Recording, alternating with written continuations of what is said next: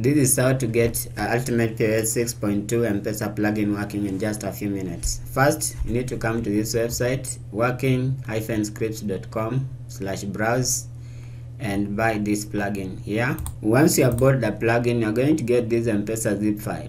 Make sure that your Ultimate POS has been set up. M-PESA plugin is not yet installed, and you know that because we don't have a payment gateway settings here. And if you go to POS here, you don't see M-PESA button as well as an M-PESA transaction button here. So to install the M-PESA plugin, transfer that plugin into your Ultimate POS source code. Then you need to extract it inside the root directory of Ultimate POS code. Make sure that you have set the correct database connection details in your .env file, and then open the terminal inside the M-PESA folder. Also make sure that PHP is installed on your system and run this command: php install.php.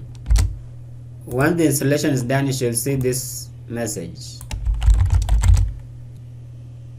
And if you go back to your system and refresh, you should see M-PESA button here and another M-PESA transaction button here. And that is all you need to do to install that plugin in your current Ultimate POS version 6.2